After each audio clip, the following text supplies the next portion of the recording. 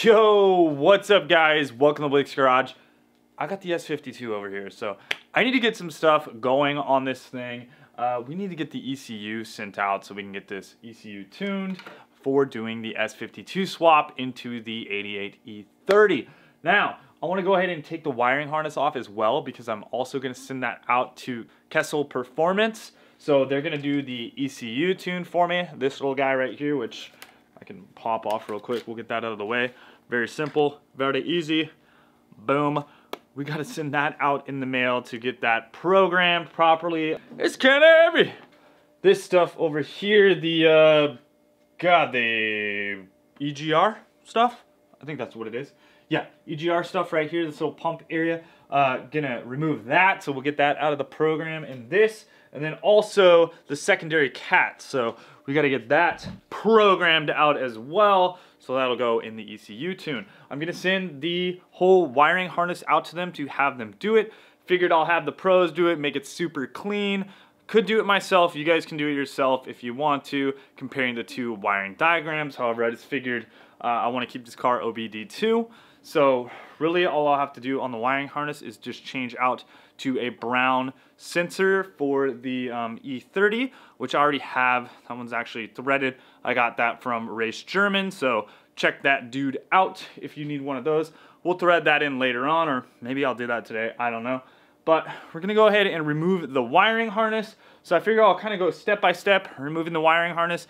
That way we can remember where things go. We'll have it on video, and just so you guys are kind of aware as well.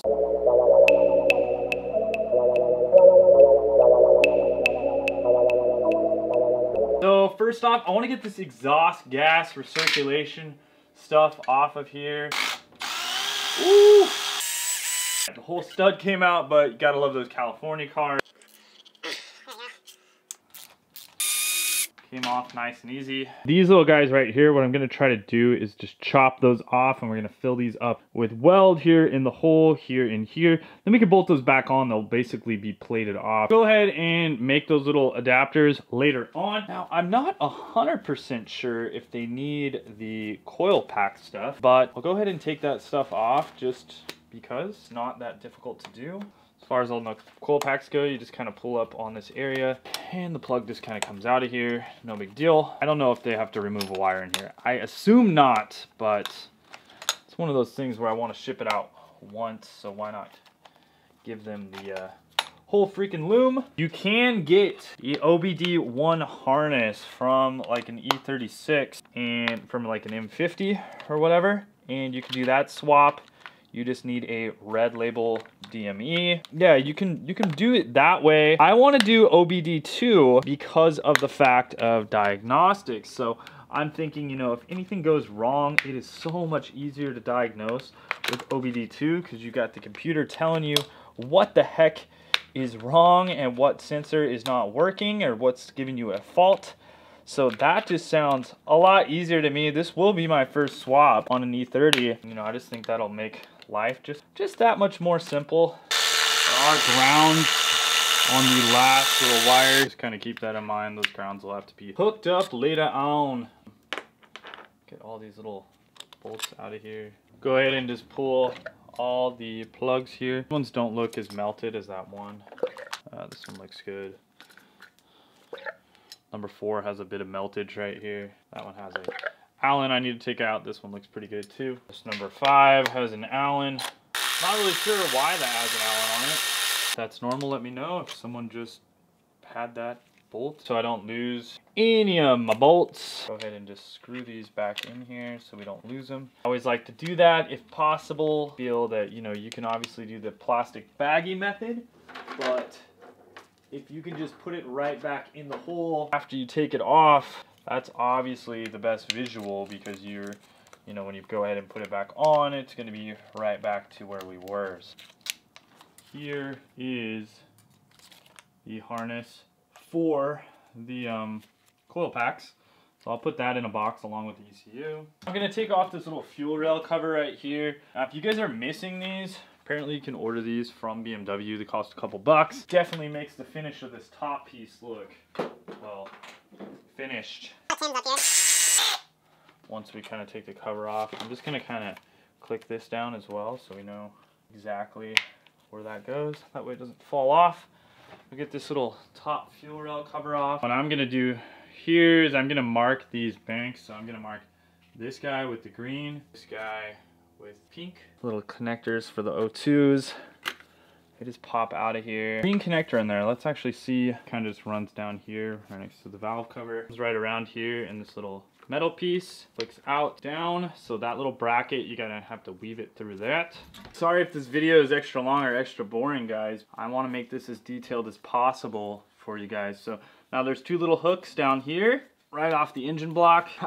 Come to think about it, I don't even know why I'm actually taking these off, because these are connected. So anyways, if you have to take your O2s, that's the way they route. We're gonna shove them right back in there. The ones we actually need to get off are not these, but this whole situation here. This is everything for the fuel injectors. I'm gonna take this little cover off, and we'll see if we have to unclip anything there. I'm gonna set these somewhere where I don't lose them. They're just a good way to strap down those O2 sensors. Be gentle to this stuff. You may have some brittle old plastic.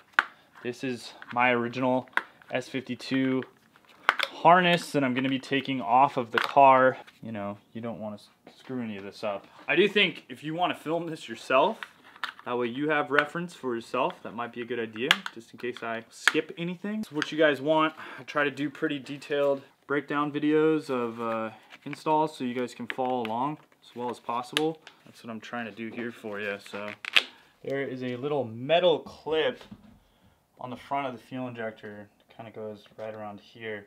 You just kind of have to slide that back and then it'll pop out. It's been slacking, guys, I'm sorry.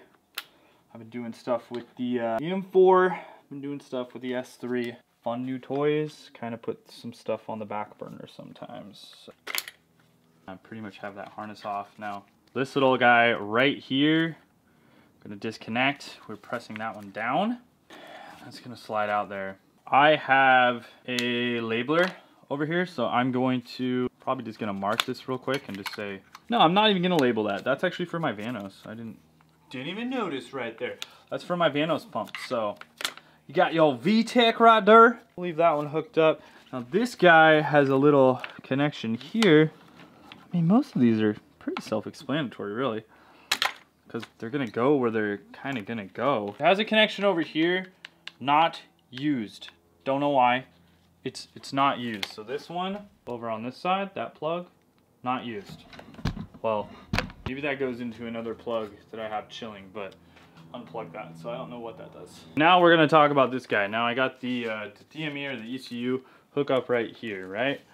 We got that diagnostic port right here for the OBDII. This one right here, this connector, you will notice that that one connects into coil packs. So that's the one that gets you live for the coil pack area. This whole situation will be up on the dash. You can kind of see it goes to that sort of area over here on the left hand side. As far as this stuff goes, I'm not totally sure. Not totally sure what this guy does. Not totally sure what this guy does. Researching these would obviously help. We got 3 connections right here as well. If these go away, they go away. If I'm gonna use them, I guess they will keep them. So that's why I would have liked to have taken this motor out of the car itself. And I mean, I could do a little bit more research, but whatevs. Looks like we have a hot wire right here. This could be a ground. I don't know. I'm gonna say, I don't know what this does. I wanna say this goes to some sort of on-key switch, but I don't remember. We have a couple relays here as well, so we're just gonna leave those chilling. If those disappear, they disappear. I don't know. So this one right here is the starter. This is like the hot. I'm gonna assume this is kind of a constant hot right here for the starter motor, and then we're gonna have, you know, our stator and our ignition probably over here on the other spot to actually engage the starter motor. But we'll get that off right now, I guess. We got 2 hoses right here. These are for the fuel rail. So I need to label these. This is the back one and this is the front. Got to figure out which one is the incoming and which one is the return. I want to say the back's the incoming, but I'm going to have to double check on that for sure. Put these up backwards. You're not going to have proper fuel pressure and the car's not going to run. Great time to do a new starter motor. I may do that. That way I don't run into issues down the line. It looks like the real hard pain in the ass part is actually like rehooking up the wiring, if you were to do it, I think taking it out of the actual bell housing won't even be the hardest part. I think that hooking the wires back up would be the hard part. So we're gonna label all of this stuff. I don't really want to. Doesn't really sound awfully fun to me. 13 mil on the starter, in case you guys are wondering, and it's simple to get off because why would it be? Why would it be easy? Obviously, if this is connected to the car, you're gonna want to disconnect the battery, or else you're gonna make some frickin' sparks here. Starter, big red, and a big hole on it. So that's the one we're gonna use for that. A 10 mil on this little pink side of the starter motor. So just so you guys are wondering what size that is, 10 millimeter, 8 millimeter instead of G for green. That might just be a better way. Mark it towards the side of the nut, size of the nut. I think that would. Now we got a little guy with a brown, black, and white wire right here. Crankshaft position sensor, CSPS, I don't know. Zip tie back on that. Yellow on the inside goes right back to the back here.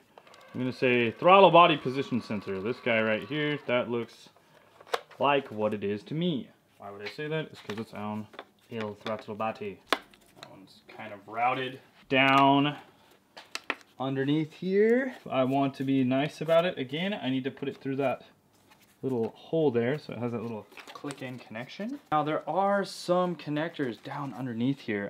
We're gonna see if we can get to those without taking off the intake manifold. I'm not totally set on the M50 manifold, just due to the fact that it does take away a little bit of low-end torque.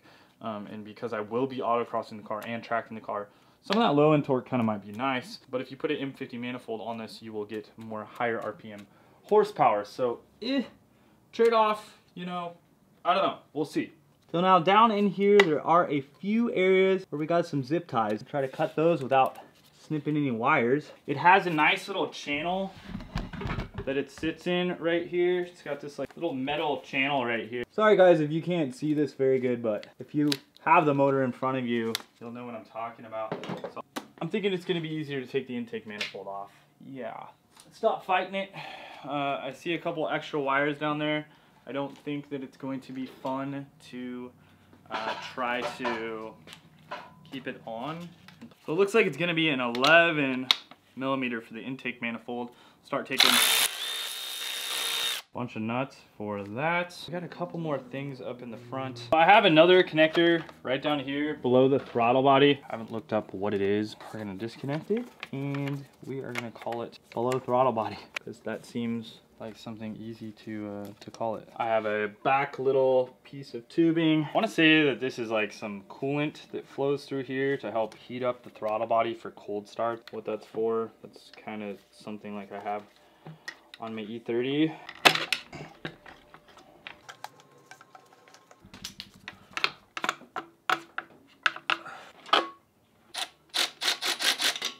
Also, like a little connection right here, this line, I think this is for your fuel economy, your like vacuum line, because that's hooked up to engine vacuum, so you know, tell what kind of gas mileage you're getting or whatever. That already looked like it was kind of in a longer harness, so I'm gonna assume that's what that is. Kind of chop this off of the harness all over. Right down in this area, I got another one. This is my, pretty sure, I'm gonna call that my oil pressure because it's connected to this little guy right here. And we'll label that oil pressure sensor, so at least I know where that goes back to. As far as the last wire goes for me, it's a 10 millimeter on the alternator. I just called it the voltage wire. I don't know if that one like tells the ammeter how much voltage is like happening or what we got going on there, but that's what I'm gonna guess. Or it's for the ECU to know what like the voltage is or something, maybe to tell the alternator kick on actually. But I think this one's internally regulated because it only really has one wire. I mean, yes, it's got the second one there, but it's my last wire for all of this. So now wiring harness is out. Yeah. Okay, so now I just got to ship this thing out and get it fixed up.